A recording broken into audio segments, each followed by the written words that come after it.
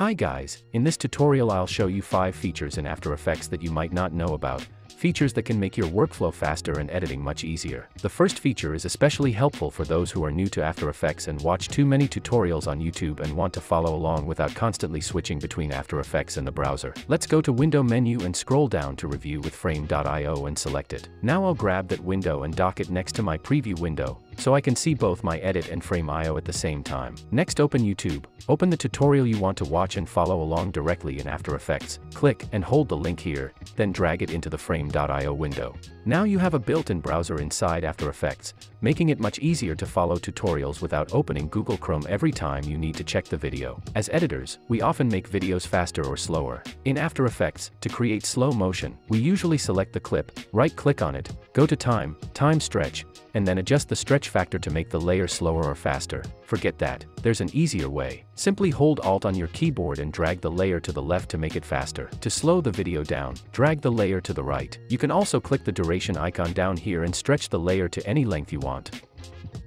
This one can be a bit annoying when creating shapes in After Effects. The anchor point is never centered by default, so we have to fix it every time we create a new shape. Here's a solution. Go to the Edit menu, scroll down to Preferences, and choose General.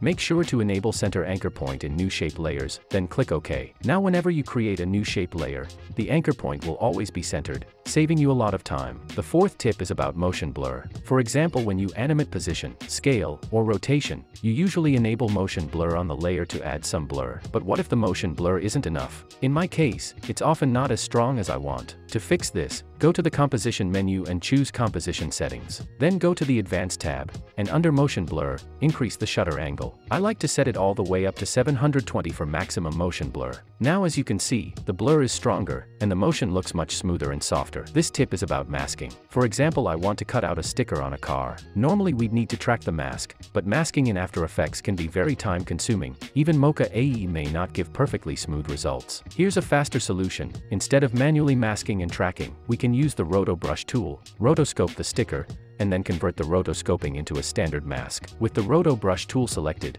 carefully select the sticker as smoothly as possible. Once you're done, click the Freeze button. After the freezing is complete, close the rotoscoping window. You'll now see the isolated sticker. Next we can convert that selection into a mask. First trim the work area to match the length of the clip.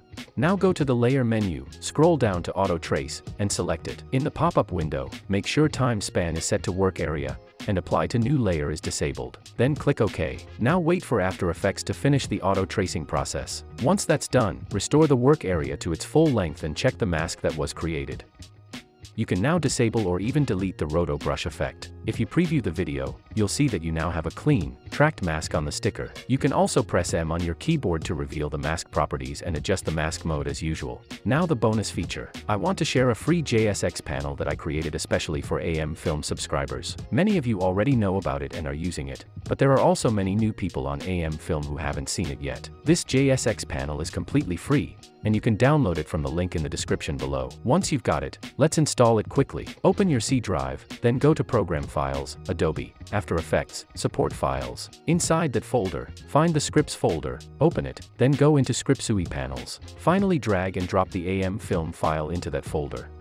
Once that's done, open After Effects.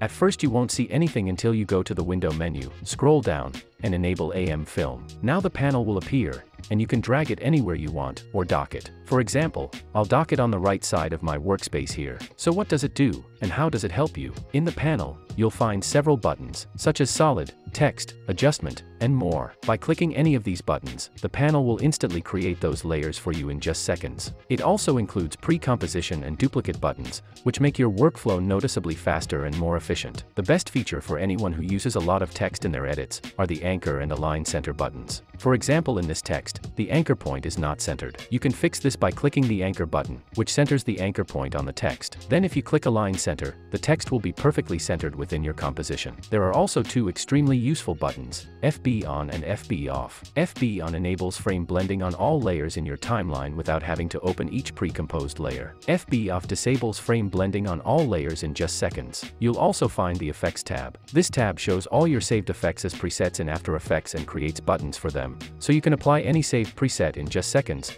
No need to search for it in the effects panel. Let me show you where the saved presets are located. Open your Documents folder.